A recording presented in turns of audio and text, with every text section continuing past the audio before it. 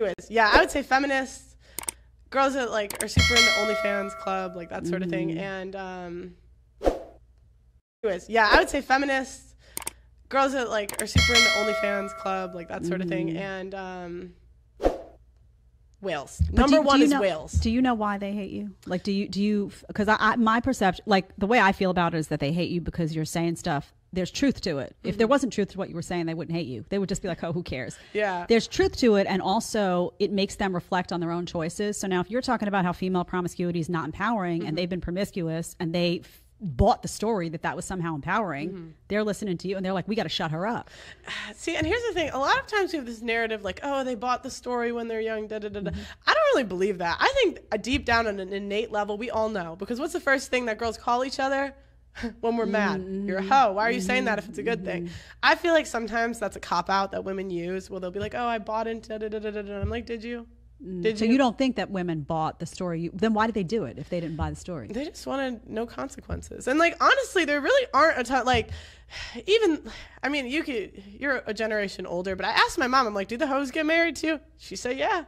So at the end of the day, there's really not a lot of consequences for any of it. See, I think they have to have bought the story to an extent because there's too many of them that aren't comfortable being promiscuous. Like they'll do it, but they go home, they're miserable. They cry about it. They call their friends. They're mad that guy. Yeah, they're mad the guy didn't call them back. They're expecting that guy to behave like a boyfriend when it was really clearly just a hookup. So they're so upset about it that they're then trying to map out with their friend on the phone, like, why doesn't he like me? Because it's like they bought the story that somehow they were going to be promiscuous and it was going to feel good and they were going to get what they wanted or something beneficial for them out of that situation. And they don't. They're all miserable. I think like there's a hesitance to point out that a lot of women who followed feminist advice, they're just so unhappy. They don't reflect, like they're promiscuous but unhappy. They're on birth control, unhappy. They're climbing the corporate ladder, unhappy. Why no self-reflection in the process, do you think? I just kind of have a different view on it. What's your take? I just think they liked the party life. I just think it was fun. You know what I mean?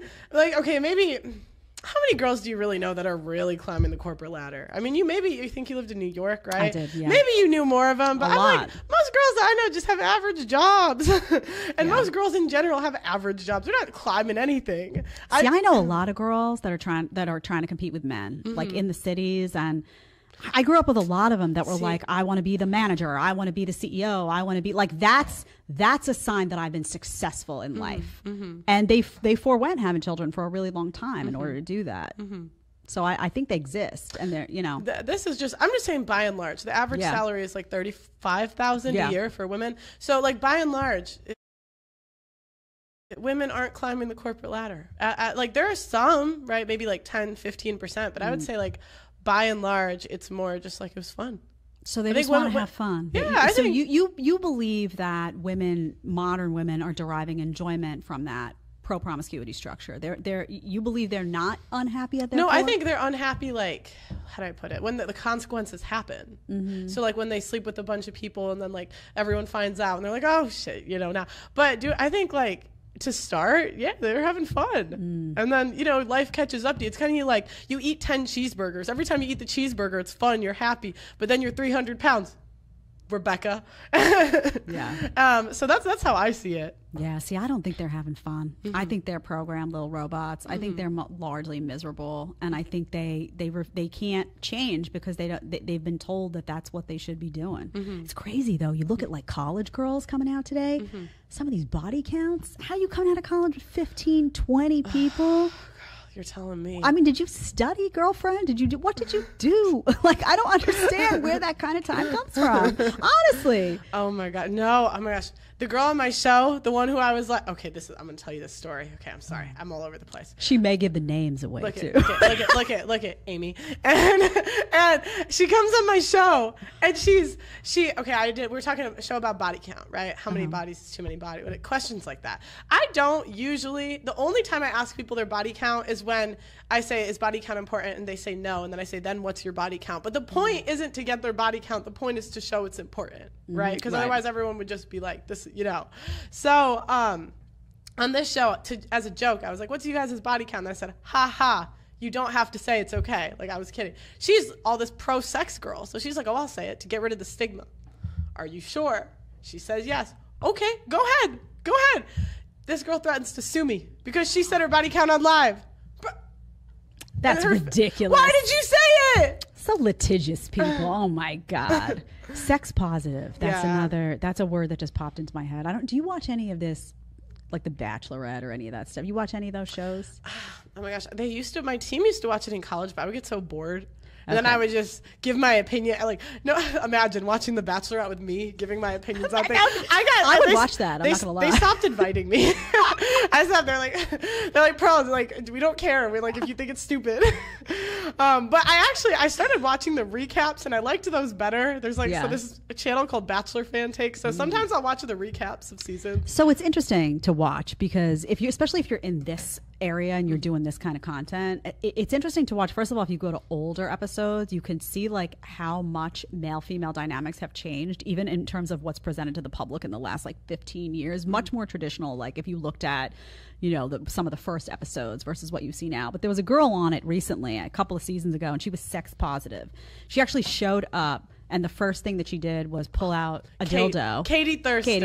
I remember. And she was like, and these women are like kind of horrified that guys would care about body count. Like the guys get to the end and they say like, hey, you're sleeping with a bunch of girls. I can't do this. Like you're supposed to be in love with me. And the girls are like, oh, this is outrageous. And the audience loves what the girls are saying. They love it because they're like, yeah, girl power. In the meantime, I'm sitting there like, if he really loves you and you're saying you love him, you shouldn't be able to go into the next room and sleep with somebody else, honey. Something's broken inside you. Oh, you're talking about Hannah Brown or whatever? Oh, yes. When she slept with I'm like, what guy wants to marry? Producer.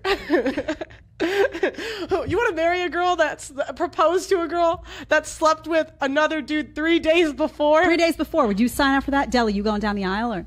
No. Deli's like, leave me out of this. But seriously, I don't understand what's so broken. See, what bothers me is I feel like there's something broken in women because, and I keep going back to like, it's not natural for us to behave this way. I don't feel like it's natural for women to behave this way. And like, what is broken that you can't even understand now that a guy cares that 3 days ago you were sleeping with someone else and now you're in his bed? That's nasty. Yeah. I do feel like hypergamy is natural. Like women like monkey branching and dating up. I went to an art museum and there was paintings of girls being hypergamous.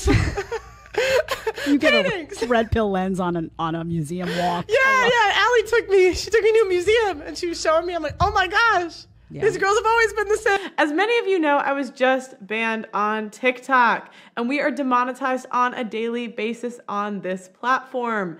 If you want to help, please consider sending a super thanks below. Every donation helps and it helps make what we do possible.